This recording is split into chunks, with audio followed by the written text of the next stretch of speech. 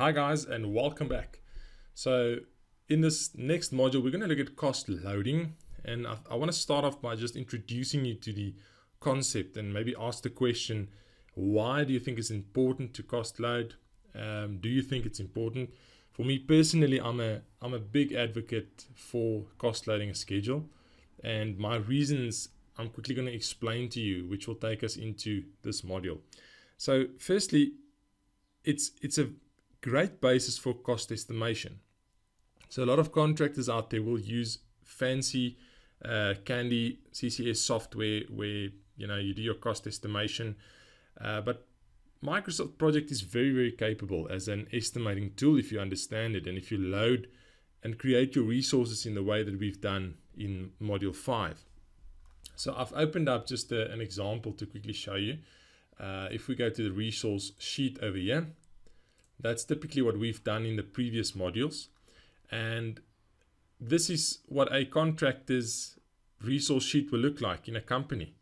And each and every time you've got a tender, you can simply go and change your rates and then set up your program, your schedule, and simply assign your resources to it.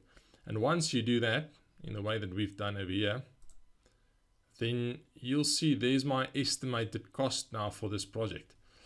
And everything is right down to the nuts and bolts. I mean, you can delve into each activity over here, and the cost is simply made up, that excavation, of the different resources that I've assigned with their costs. So if we go to the task usage view, let me just show you the amount of detail that you have. So I just want to open up this a little bit more. There we go. So there you can see that excavate for pipe trench. You can go and see the nuts and bolts of it. So it consists of my TLB backhoe loader, my tipper, 2 operators, and then my labor. And there's the rates for that based on the hours that they're going to work. If I go to bedding, same thing applies. So there's my bedding material, 24 cubes. There's the price, and it all adds up to that 8,880.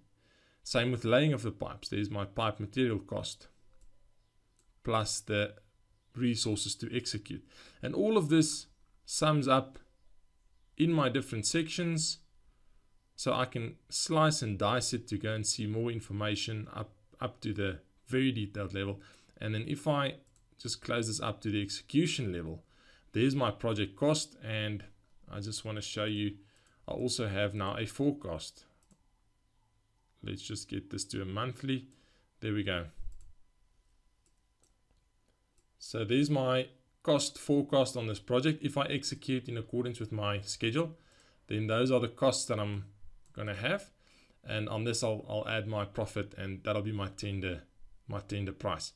But now I can manage this cost in Microsoft. So secondly, the second very important reason I want to cost load is exactly that, the cost tracking and the variance adjustments. So let me just show you an example here. This is a schedule that I've done that is now already progressed. So there you can see the baseline cost. That was our estimate in the beginning on this project, and that's the current cost now based on the progress up to date. So we can already see there's a cost variance. And if you want to ask the question, why is there a cost variance, that brings me to my third reason to cost load, which is you've got a very high degree of control over your schedule now.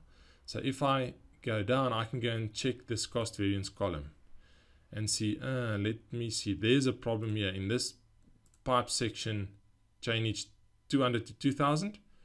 And if I go down, I'll see, there's the problem. So in this little section, something happened. Can you see? Because I've allowed 23,000, and there's my allowance again, the nuts and bolts of it. There's the resources, that was the allowance.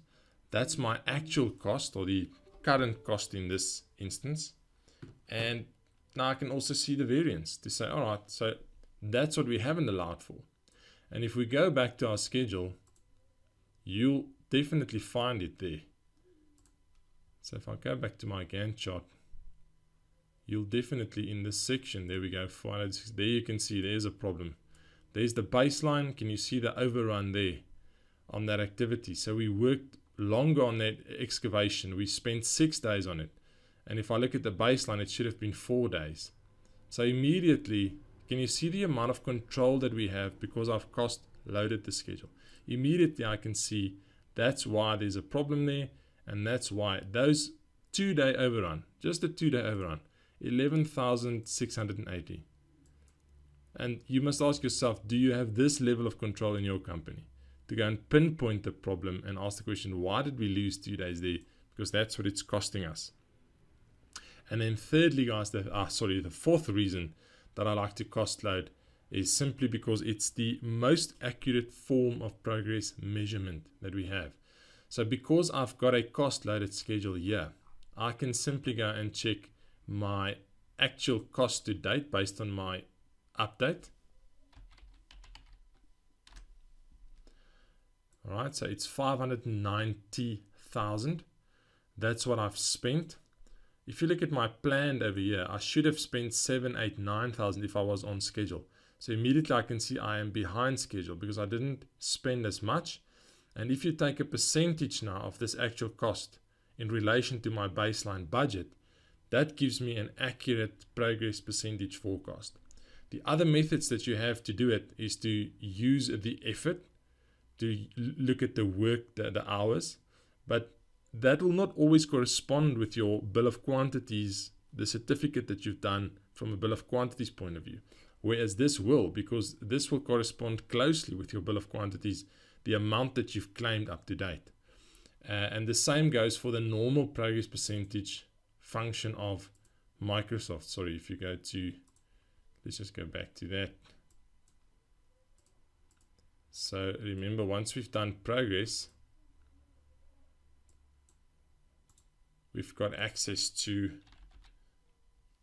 this percentage complete, which isn't very accurate because sometimes we've got activities like this overhead costing activity that contributes in terms of its duration towards the percentage complete year. Or we have long lead activities with delivery times. They don't add anything actually to the progress because they don't carry weight in terms of money or effort. But if we look at the percentage complete, they'll add weight in terms of that. So percentage complete isn't as accurate as we would want it. If we look at effort, that's a bit more accurate, but the most accurate is a cost loaded schedule where we take our cost and compare it to the bill and then take a percentage of that. So those are the 4 reasons why I prefer to cost load a schedule. And in the end, it comes down to a whole lot of control that you have. And let's do the lessons in the next, in this module, and you'll be able to do exactly the same. And once we get to the reporting module, I'll show you the massive amount of control that you suddenly have because of the cost load. So in this model, we're going to do 2 methods. We're going to look at the normal as the resource loading method for contractors, but there's also a method of linking your bill, which I'm going to share with you that not a lot of people know. Right, see you guys in the lessons.